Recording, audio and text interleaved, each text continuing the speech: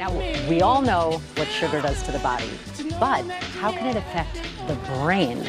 We wanted to know, so I asked ABC News correspondent, sugar lover, and my friend and colleague, Phil Lipof, if he wanted to take a functional MRI to find out what sugar does to his brain. We should note he did fast over 12 hours before his scan.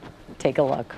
Our friend Phil Lipof loves sugar. Phil, how are you? Oh, how I'm is good. your sugar? Right off the bat, we're going to do that. You're trying to get me off of sugar, just so people know that I'm not the poster boy for sugar. By the way, what is this? This is, are you 5? We're going to do a Phil-tervention here. American adults consume an average of 17 teaspoons of added sugar daily, 2 to 3 times more than recommended. 31% comes from snacks and sweets, and beverages are a leading category. Studies show sugar can induce reward in humans that's comparable to addictive drugs. So we're going to put you in the MRI scanner, functional MRI, at baseline. Then, I know this is why you signed up for this. You're gonna feed me. Yes, then we're going to actually give you a lot of sugar. And we're going to put you back in the scanner and we're going to see what happens.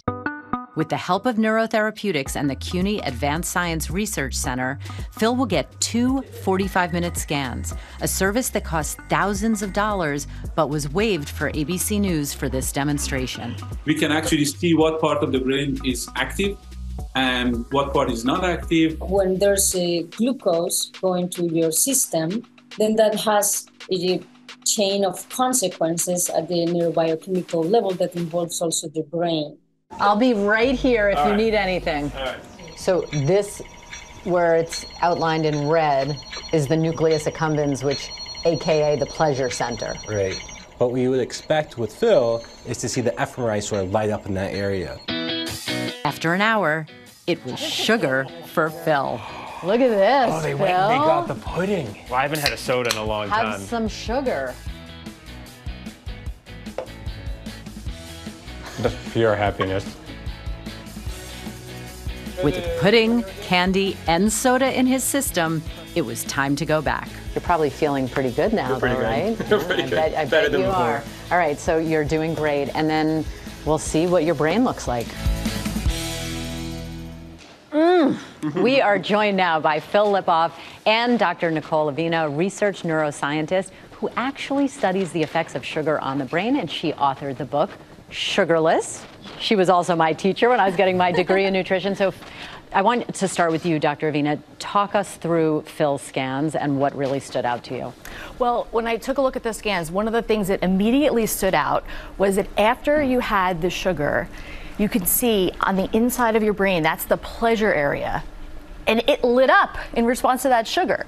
And so you are being forced to, in many ways, crave that sugar and want more and more of it because you have this increased activity in the reward parts of the brain. So I was wondering, are there things I can eat instead of that will do similar things to my pleasure center that?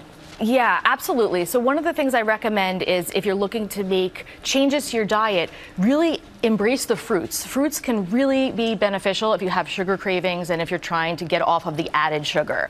Fruits have fiber, they have other nutrients in them. You also want to think about your beverages. Start off with like coffee, for example. Most coffees have tons of creamers, tons of sugars. You want to really try to minimize them and cut back on them where you can.